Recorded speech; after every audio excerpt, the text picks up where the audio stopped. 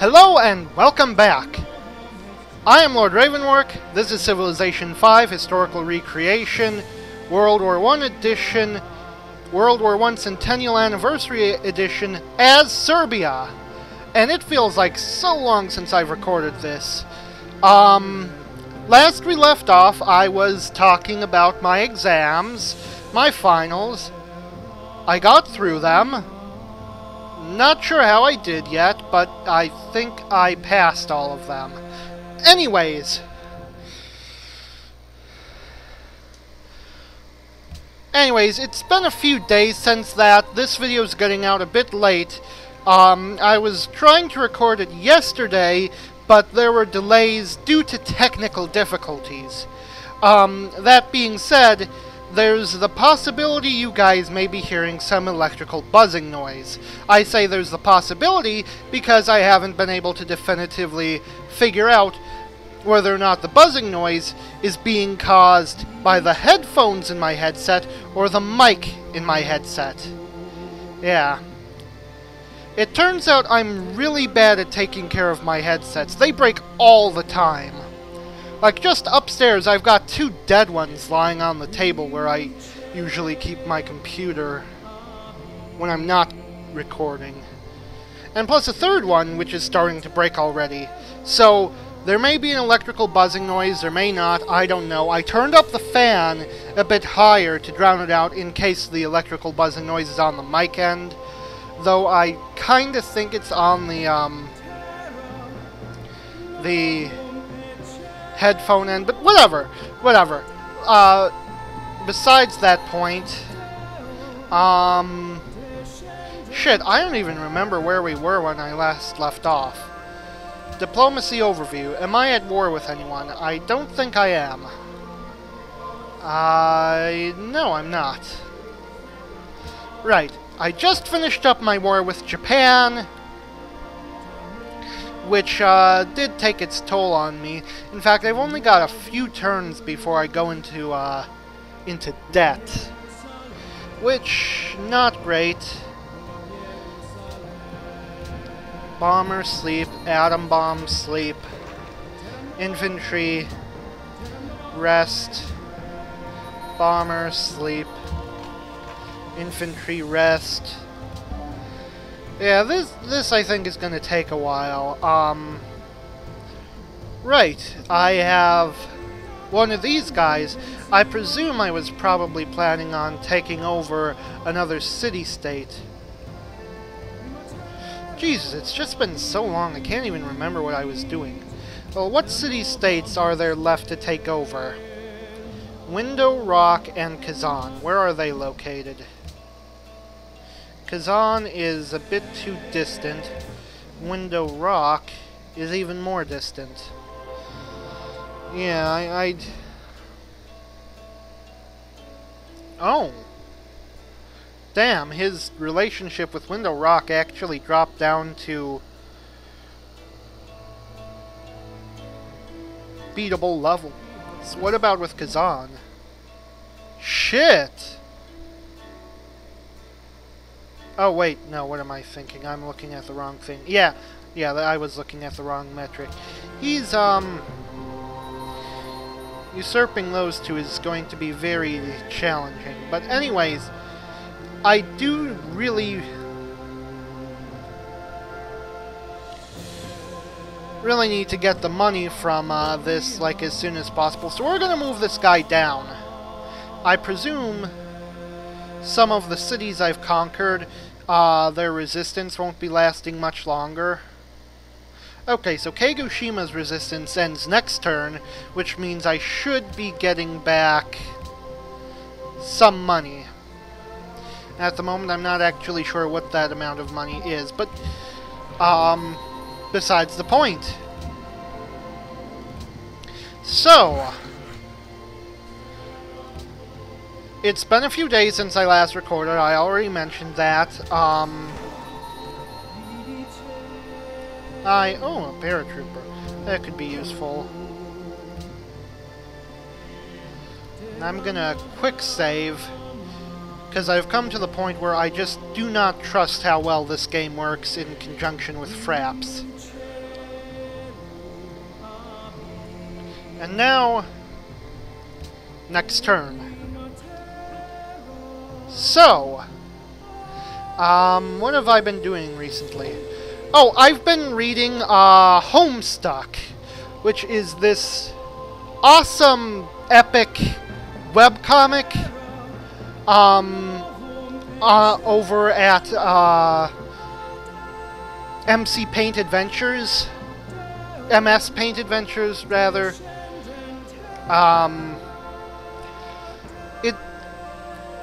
It is seriously an awesome webcomic, which I would recommend the fuck out of. Seriously, I just finished watching the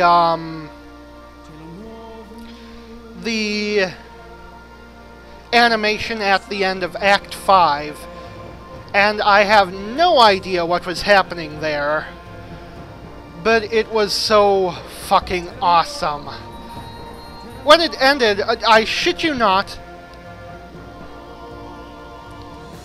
my bottom lip was quivering uncontrollably, and I was perspiring very heavily. So much that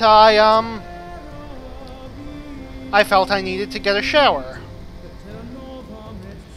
A towel. Fuck.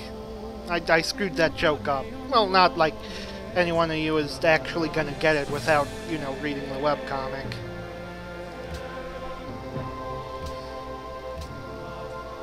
There's a character who sweats profusely.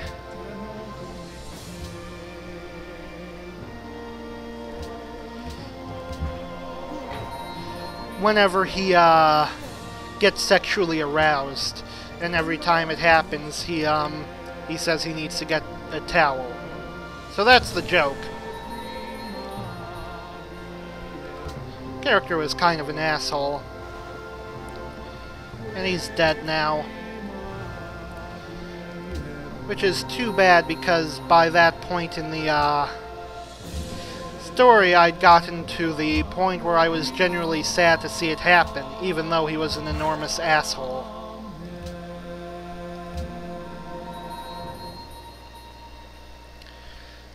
So, let's see, what is the job that we have to take care of right now? We need to deal with two problems: the loss of money and the poor happiness. And I would say money is the highest priority, because this happiness, the worst it can do is cause uprisings, which are incessantly annoying,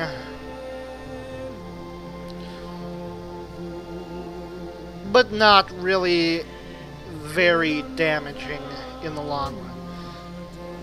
So what do I need to do? Well, for one thing, we need to stop building anything that's going to cost us money. Are there any money buildings that we can put here? No? Then go for the castle instead. And actually, I'm going to need... Can't stop that one. Ew. That thing's too expensive. Get me instead a castle. Unless there are, like, money buildings available. But it doesn't look like it. Who else? Who else can we... Sophia is building infantry. We definitely have no money for that. Make me a wall instead. In fact, I think some buildings I should, some cities I should start putting on money focus. Like, for instance, this one that's already really heavily defended. Though I think there's still something left that I can grab. I'm not seeing it, though. Well, anyways. Oh, wait, I just realized it was actually building the thing I wanted. Okay, well, you can go on to wealth production afterwards. Arsenal, that's okay. Can't change that. Atom bomb. Those things I mentioned are incredibly expensive. So instead, let's put it on hold and bump the wealth up to the top of the queue. This, I think, is going to take a little while, so, that's a money building. So let's see, what have I got to talk about in the meantime? I mean, I continue talking about Homestuck, but I'm wary about spoilers. I mean, I suppose I already dropped a spoiler, which, not super great thing to do.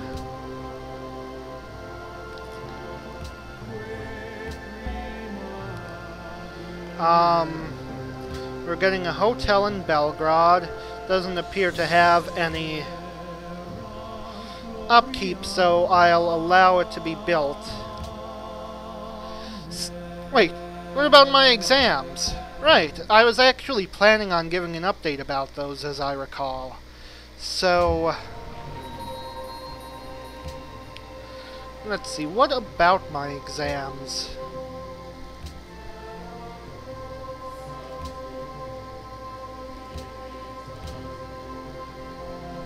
Can I discuss? Okay, so the first one I had, which was on 2 weeks before Tuesday,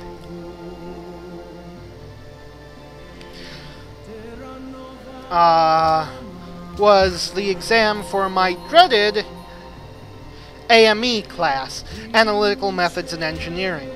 The really, really hard one that I had this semester. That one I spent like hours studying for ahead of time. Even though that time spent studying should have been hours longer. I went in panicked, but I had spent more time studying for that exam than I had for any other exam that class, and I think in the end I pulled through and had a halfway decent grade in there. The next exam happened... Wait. Did I say the AME exam was on Tuesday? It was on a Thursday. It was like... You know what, whatever, the dates aren't important. The following exam I had on a Monday. That was for my Spanish class. And I've been trying to learn Spanish because, you know, I want to know the language, but I am very terrible at it. Oh, that is not good. We've got a computer for world victory.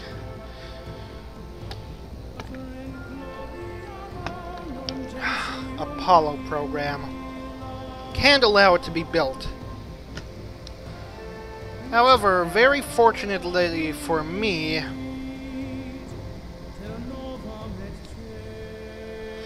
I border Washington. I can just redeploy my troops up to the Corinth Pass and eliminate the competition for victory. Which I'll probably do later, but not now, because I've got bigger issues to deal with. Anyways, second exam was last week Monday, my Spanish exam. That one I also spent a lot of time studying for. That one I think I was even more nervous going into, because it wasn't an easy subject for me to study for. I'm never good at remembering nomenclature, and that's sort of a problem when you're trying to learn a new language, because it's almost entirely nomenclature. Computers are like Old Testament gods. Lots of rules, no mercy.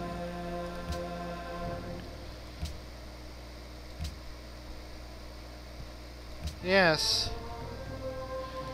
And that one, I honestly have no idea how well I did. I knew I needed to do good on that exam because my grades in that class weren't incredibly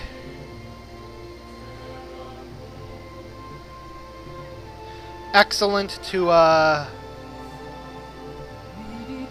begin with. I think I did good enough to pass, though I'm not certain. There was not as much guessing as I usually have to do on those, but still on my Spanish tests, but still kind of a lot of guessing.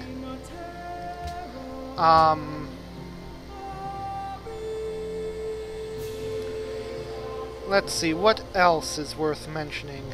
Ooh, I can get the Great Firewall. In fact, I think that is what I want to start building in Belgrade. And what happened to the hotel that I had under construction here? Wait, did it get built? I mean, I was kind of hoping that I could delay that. Yeah, there it is. Whoops. Whatever, I'm not too concerned.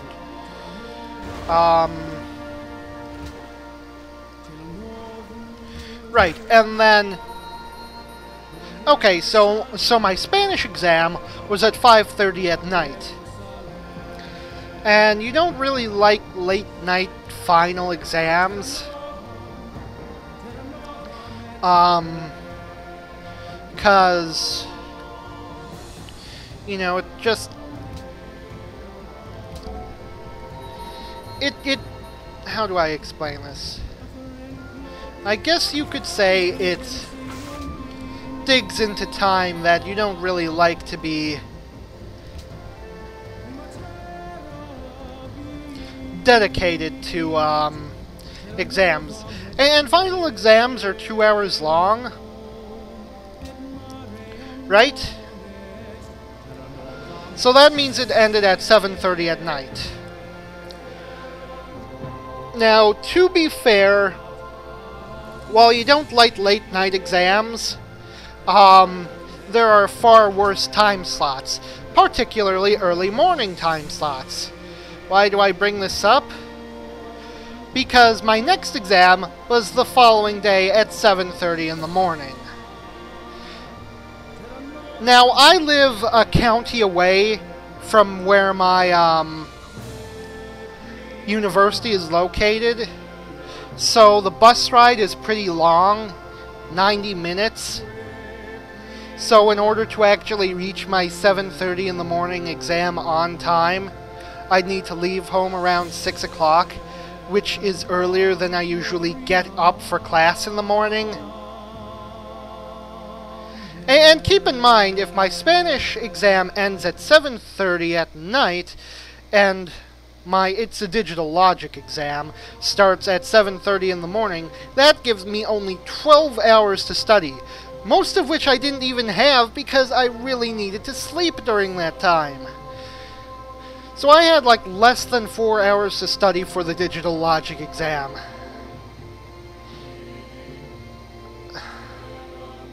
But luckily that wasn't a particularly hard class. Turns out I probably should have studied because there are a few questions about these topics we discussed pretty late in the semester, which I hadn't given myself full time to comprehend. I mean it was a Verilog design language. And as a language, particularly a technical language I'm talking about, they're not really that hard as long as you actually know them. My problem was that I did not actually know it. And oh shit. Yeah, that's not ideal. Though actually it looks like the Rodnovary should be catching back up before too long, just because of the intense amount of strength behind it.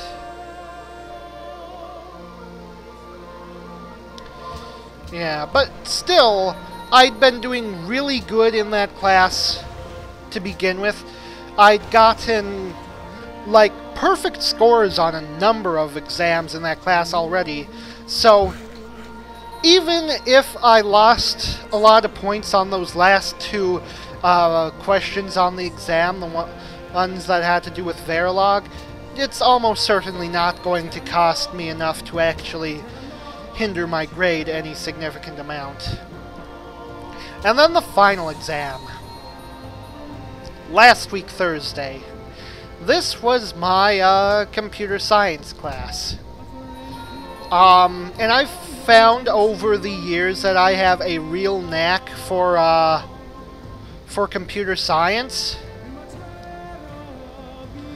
So that one I was not worried in the least about. So I didn't study, and probably lost a good amount of points on that exam, which I really didn't have to, because it's very easy material for me. And is 10 the most amount of units, air units you can have on a city? I don't think I've ever reached the maximum before. Anyways, yeah, I wasn't really worried on that one. I probably lost some points unnecessarily because I didn't study, but even at that, there's no way I lost enough for it to actually make a difference. So, I managed to get through exams. I probably managed to do it without screwing myself over too badly. And yes, buy my blue jeans. Listen to my pop music. I am the greatest culture there is. The culture of me. Do as I say. Like what I like. Dislike the things I dislike. Or else. There are actually few things that I legitimately dislike, though. I tend to be very, very forgiving of crap. I actually like, shitty stuff. Recently I watched the first two Sharknado movies, and I have to say, oh my fucking god, that was so amazing. I mean, seriously, just when I finished the first one, I was left completely speechless. I didn't have anything to say, because I didn't feel like there was anything I could say that would put justice to the insane series of unimaginable events I just watched. I mean, just let me put into words how crazy this movie was. The final scene involved the main character jumping headfirst into the wide open mouth of a falling shark with a chainsaw and carving his way out of its hull, dragging out another character who had previously been eaten after falling out of a helicopter into a Sharknado. What the fuck? It's like there are no words to describe. No words to describe that kind of thing. And all through the movie, it was just filled with,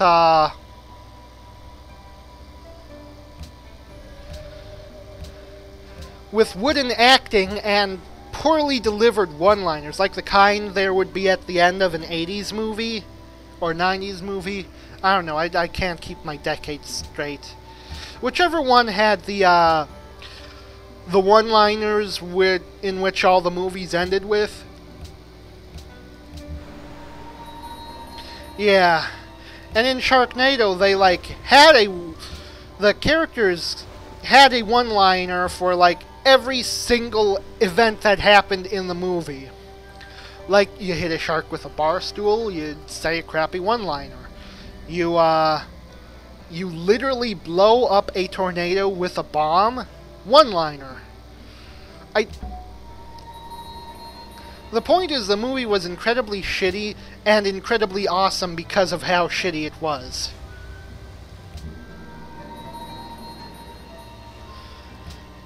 Which is why I loved it, really. Anyways, I haven't been keeping track of the time, but I'm presuming I've run out of time for today. So, until next time, I am Lord Revonworc, this has been great, and I will see you all later. Bye! Sync. Oh wait, no, I did that wrong. Hit the wrong key!